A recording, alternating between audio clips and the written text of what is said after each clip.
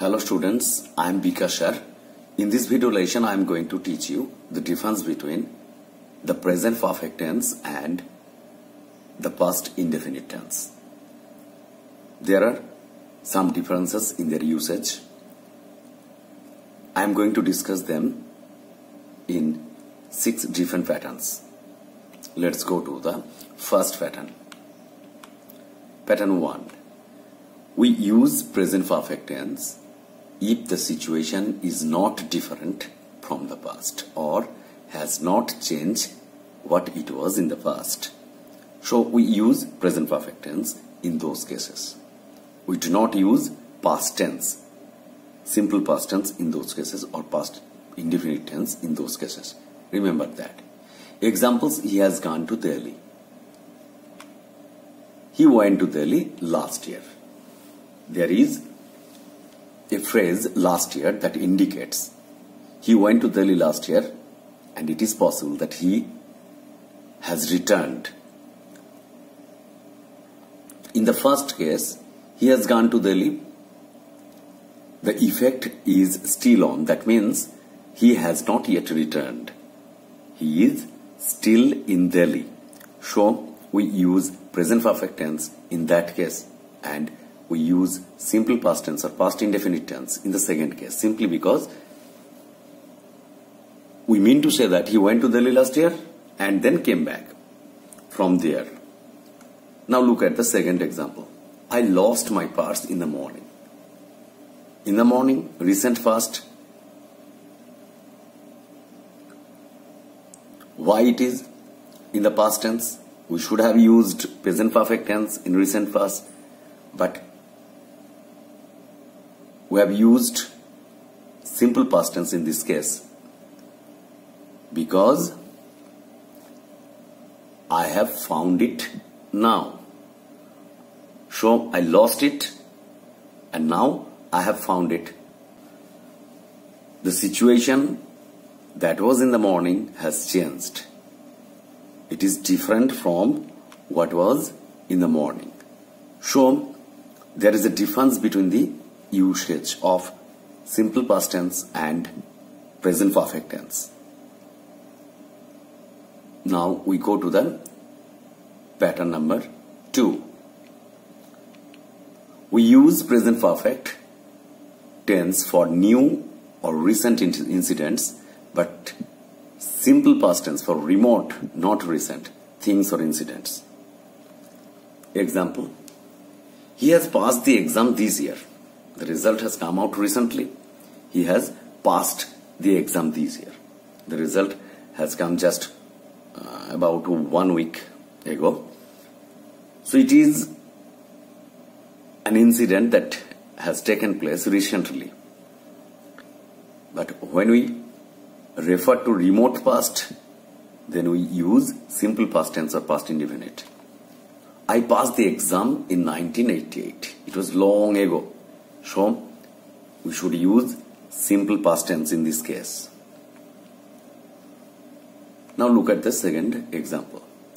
I have written a poem in the morning.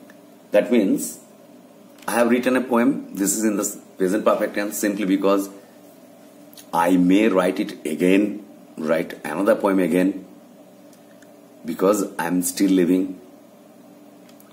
But in case of Rabindranath, we should use past tense, simple past tense, because unfortunately he died. So he cannot write any more poems. So we must refer to that incident in the simple past tense. Now we go to the pattern 3. We use present perfect to talk about new information. When we give some new information during the course of conversation, we must use present perfect tense. But while continuing about the same subject, we must use simple past tense. Remember that. Example: now look at the conversation between a boy and his friend. The boy said, I have downloaded a video. It is with him or with his gadget, smartphone or computer. So he said, I have downloaded a video. Friend answer, when did you download? He uses past tense because he is speaking about an incident, an action that is finished already. Boy, I did it 2 hours ago. As the word ago is there, 2 hours ago, it happened in the past. So he uses simple past tense here. Friend, have you gone through this yet? The word yet indicates that the action may not yet happened. So it is in the present perfect tense. Let's move to pattern 4. We don't use present perfect tense to describe completed events with such expressions of time as last, in 2000 or 2010, yesterday, ago. All these words indicate past time. So with these expressions, we do not use present perfect tense. Example, he returned from the USA in 1995, long ago. So we use simple past tense. He went to Goa 7 years ago, not now. He met his uncle last week. He played in this ground in his childhood. Now he is a grown-up man. So all these things happen in the past, completed in the past, and are used with such time expressions as last, yesterday, ago. So we use simple past tense or past indefinite tense. Now we go to pattern 5. We use present perfect with such expressions as today, just, yet, this morning, this week, this month, this year, this century. All these expressions, time expressions, indicate that they have some relationship with the present time. So we do not use simple past tense here, we use present perfect tense here. Look at the examples. He has not reached yet. It is related to the situation remains the same at present. It is related to the present time now. So we use present perfect tense. He has just left for office.